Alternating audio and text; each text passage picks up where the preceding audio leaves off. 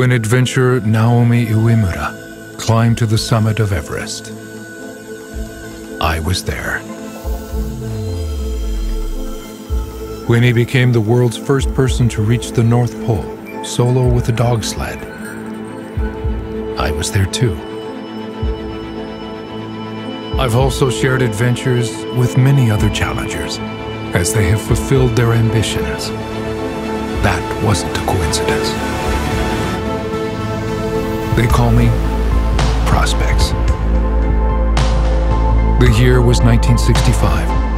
I was born as Japan's first diver's watch.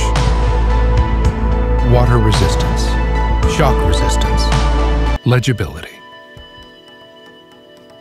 Without these functions, a watch cannot be a true diver's watch.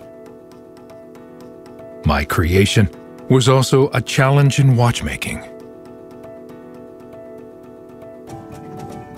Just a few years later, I took a leap forward. I was reborn with a one-piece case that delivered greater water resistance. Around that time, Seiko received a letter from a professional diver. For a professional diver, it's vital to know the exact dive time. Seiko reinvented me so I could withstand the pressure of diving at 600 meters. My reliability at great depths has been verified in 3 joint tests with Jamstek. My performance has been tested in some of the harshest conditions on the planet by many of the world's adventurers.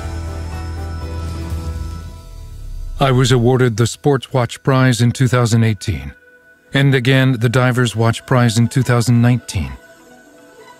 At the Geneva Watchmaking Grand Prix, one of the most important prizes in the world of watches. I am built for the people who take on the greatest challenges in the harshest conditions on our planet. Built without compromise, with over 50 years of experience, which is why the world's adventurers and professionals trust me. Today and tomorrow, I stand with the challengers of the world.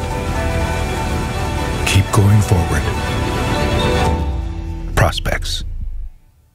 Seiko.